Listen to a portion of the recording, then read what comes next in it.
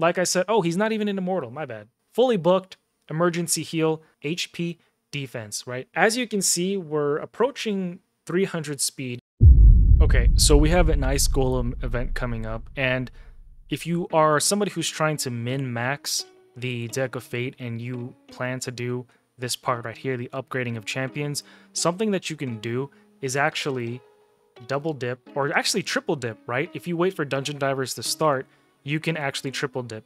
You can do, oh, and before I get any further, I'm going to be using Artak, and he's going to be in Regen and Immortal, and he's going to have the Emergency Heal Blessing, but we'll dive more into that. I just wanted to give you guys that heads up. So you can triple dip, Adventure Deck of Fate, Dungeon Divers, and then in a few hours, at least for me, in 12 hours, Ice Golem is going to start. So if I were you and I was min-maxing and I care about all of the energy and whatnot, I would wait for Ice Golem and the Dungeon Divers event to start.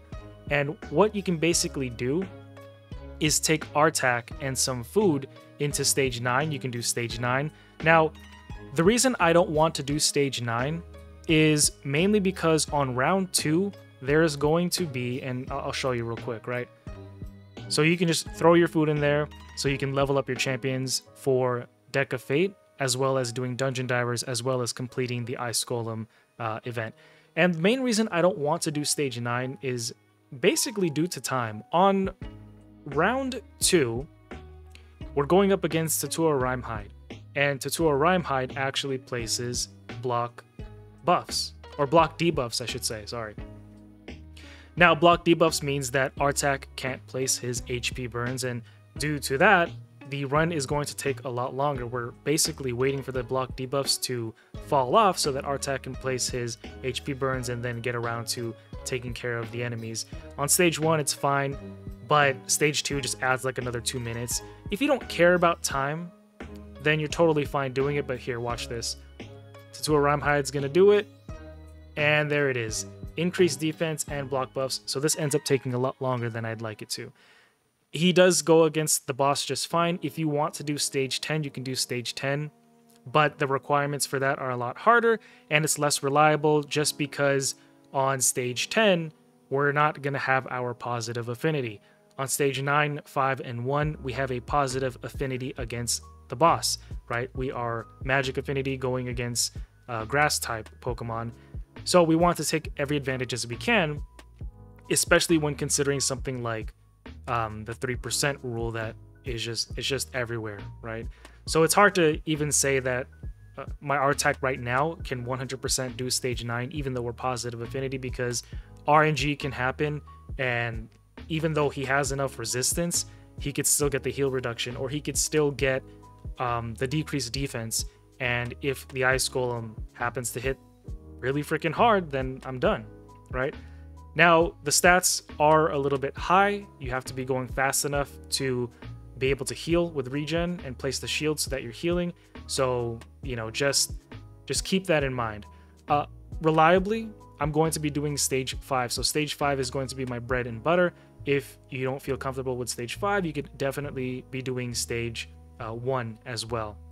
Or just pick the stage that you want to do, scale it to your account. I don't know how this technique works, or this strategy is going to work on the normal stages, because I don't remember if HP burns work on the normal stage here, but this is what I'm going to be doing, and I think it's a really great way to triple dip during the event, right?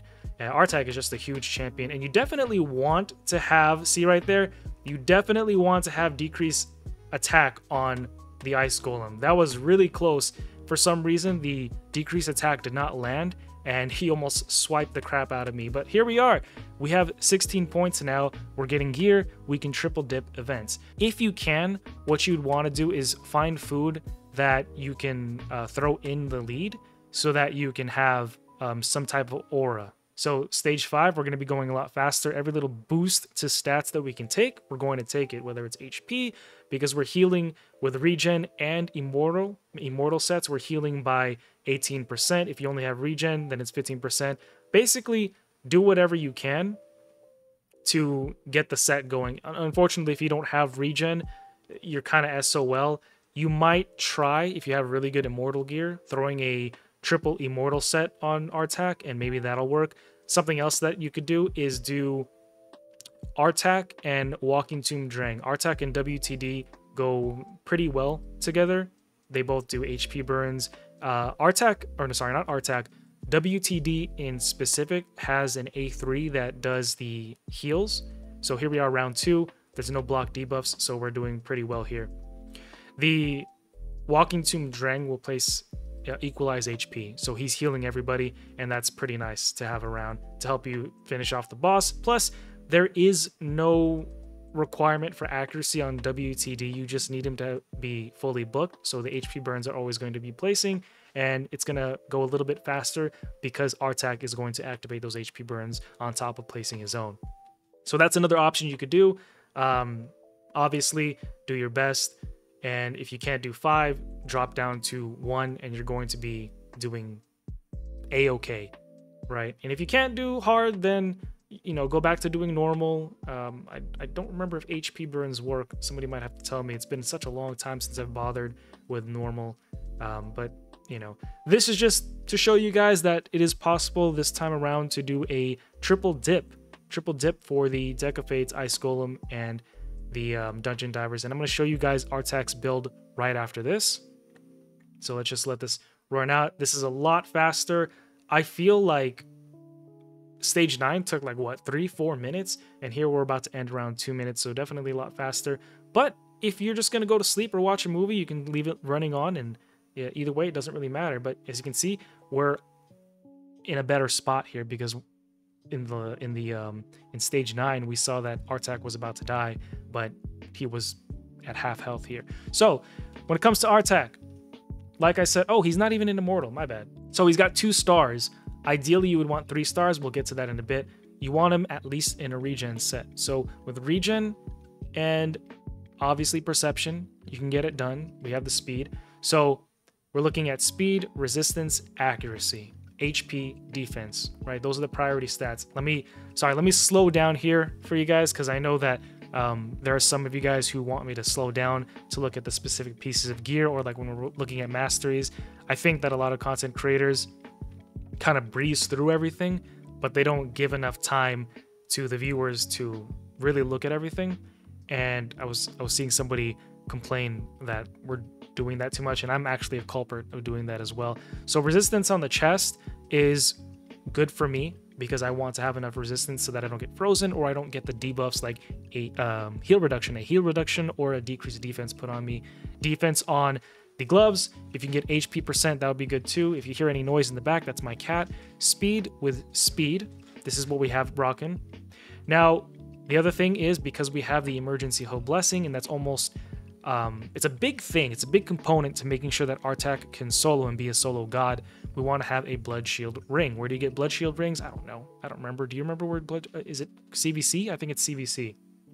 Win a few CVCs, get that. HP is what I'd be looking for on the ring, as well as for the ascension, but we're taking attack. Attack doesn't do anything for Artak, so defense or HP. And we have a feral set on him because accuracy, and I wanted more accuracy on him. Accuracy on accuracy, if you can get more speed on him, get more speed on him as well. So that is basically what we're looking for. Fully booked, emergency heal. Now, at 1 star, we're only getting a 3% heal. At 3 stars, we're healing by 6%. Above that, 9 and then 15%. So the more blessings we have, the more heals we're going to be doing. And plus we get stat boosts as well. The nice thing about Artak is also whenever an HP debuff is activated, he destroys his own max HP by 5%, and then it goes up to 50%. But it also increases his damage, crit damage, and defense for 1% for each max HP destroyed, increasing his speed and resistance by 1% each per max destroyed HP. So making him really tanky the less HP that he has.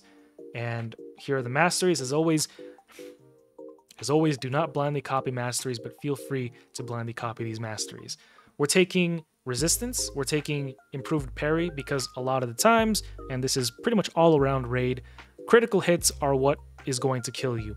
And there's nothing wrong with taking blast proof, so any AoE damage, which a lot of bosses do, is going to be reduced by 5%, but I think it's a lot more important to decrease crit hits by 8%, because there's more damage mitigation there, and it's very crit hit specific. But again, nothing wrong with AoEs because everybody's doing AoEs. Rejuvenation, increase the heals and shields that Artak is going to receive. Resurgent, to have a chance to remove a random debuff. That's also very helpful. Sometimes that 3% happens. Sometimes that heal reduction goes on, but then sometimes Artak gets it removed, and that's pretty helpful. Delay death, damage mitigation, we want that. Counterattack, increase the debuff duration with his A1, right? If we look at his A1, it's going to extend the duration, or specifically the HP burns, has a chance, 45% chance to extend the duration of HP burns. I think with masteries, you could, whoops. I think with masteries, you could even extend that further with, to make that 50%. I think if you get sniper, you can make that a 50% chance to increase the HP burn duration, and that's what you want to have. Now we're taking resistance. If you need more accuracy, you could definitely take Eagle Eye for the T6 masteries. Speaking of the support tree, we're going to be taking accuracy, more accuracy, more accuracy here. Again, that's accuracy here, accuracy here, accuracy here. We're taking Arcane Celerity to have a chance to increase the turn meter of Artak whenever a debuff expires or is removed, and he's doing that pretty often with all of his debuffs. We want to make sure Artak is taking as many turns as possible. The more turns he takes, the more heals he's going to be able to do. Remember, you need to take turns in a regen or an immortal set if you want to do any healing. Cycle of Magic, give him a chance to cool down a random skill. Hopefully it's the HP burns. Actually, no, I think that the A2 is pretty useful because the decreased attack is almost what's going to be imperative going up against the Ice Golem. Lore of Steel for some extra stat boosts, and this is really important here. For any solo champion, you're definitely going to want to be taking Spirit Haste because you're going to be going in with food. This is imperative, especially right now, the higher stages of Ice Golem, or the higher in stages that you go against the Ice Golem. This is also really helpful if you're trying to get food in, right? So he's going to be going an extra 24 points of speed faster. Master Hexer to increase the duration of a random debuff. Specifically, in my mind, I'm looking for an increase to the duration of decreased attack. Now, when it comes to the stats, again, priority stats. You're looking, and I'm going to focus here on Ice Golem because it's going to be Ice Golem specific this time around. You're looking for HP defense, right? The more HP you have, the more heals you're going to do and the more of a HP bank you're going to have, because Ice Golem hits hard even with decreased attack. You're also going to want a lot of defense, because if you have all HP but no defense, the amount of damage you take is still going to be high. You could have like 100,000 HP, and if you have like less than 2,000 defense, you're going to be hit very hard, and you don't want that. You want to find a nice balance. So what would I aim for? Well, if you can't do better than this, or if you can't do this quite yet, and let's say you're just going to focus on hard 1, I think 60k HP with like 3,000, I'd go for 3,500 defense would probably be where you want to aim for in terms of survivability stats. So try to aim for like 60k, try to aim for about 3,000 or 3,500k. It all boils down to, and again, don't take my word with a grain of salt. I don't know everything. This could all be wrong. I'm wrong a lot. So, think for yourself. Most importantly, test things out for yourself, because you're not going to know anything until you try it for yourself. As you can see, we're approaching 300 speed, and then when everybody dies, we're just right around 320 speed, right?